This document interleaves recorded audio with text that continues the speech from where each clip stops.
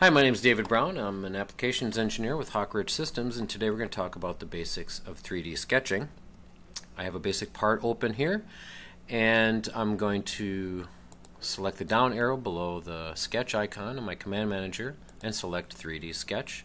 When I'm sketching in 3D, I like to rotate my environment into a more isometric view. I'm going to begin this sketch by selecting a center point rectangle. If you notice, my cursor in my screen actually has a big X and Y underneath it, and there's a triad on my origin point now that has the Y and X axes highlighted.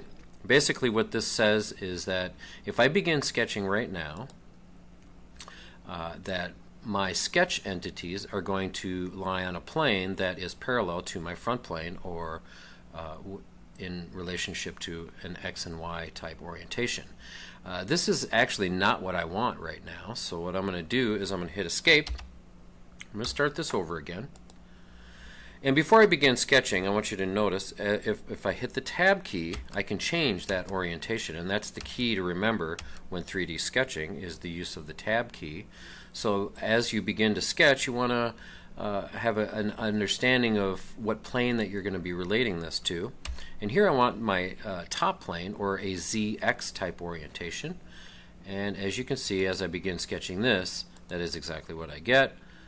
I'm going to use this rectangle as a basis for controlling my frame. And so I'm going to turn that into construction geometry, and I'm going to hit escape. And now I'm going to go ahead and dimension this out. 48 inches, 26 inches. Now I have a basis for my frame that I'm going to create.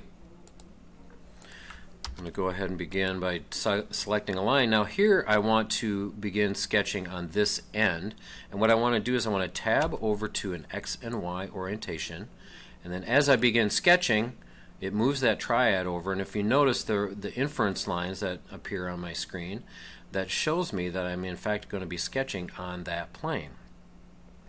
So I'm going to go ahead and place a line here, select there, and then I'm going to finish this up by selecting on that endpoint of that existing geometry right there, and that actually adds a coincident relationship to that, tying that down.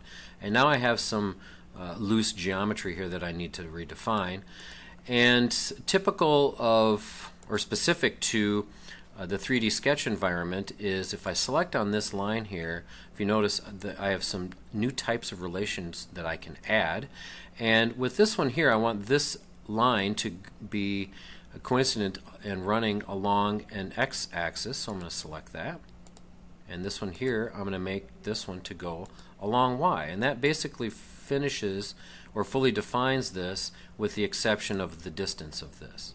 So what I'm going to do is add a dimension on here, 30 inches, and now basically I've defined the basis of my frame that I'm creating here, 48 inches, 26 inches wide, 30 inches tall, and I'm going to go ahead and begin sketching on the other end. And again, I want to maintain an X and Y type orientation with this, so I'm going to go ahead and sketch relating that to that endpoint there.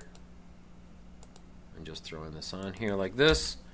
And again, I could automatically pick up those relationships, but I just want to show you again that if I can select that line and I can add these relationships very easily, make that a long X. And with this one here, I want this to be the same height as this, so I want this dimension to be controlling that. So I'm going to select this line, control select this line, and as you notice, I have again the same types of relationships that you'd have in a 2D world.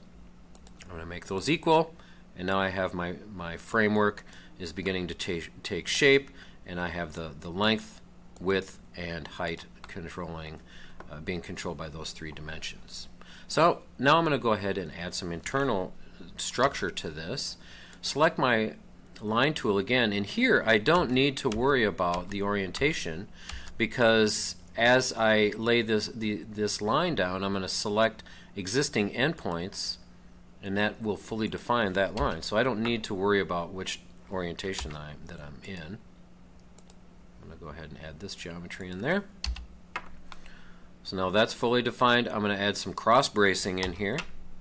select my line tool again, and again I don't have to worry about the orientation of my sketch because I'm going to be attaching this line by using existing geometry. And here I'm going to add a coincident relationship to that point, or to that line and the end point, and I'm going to make that along X, and that relationship is also added automatically.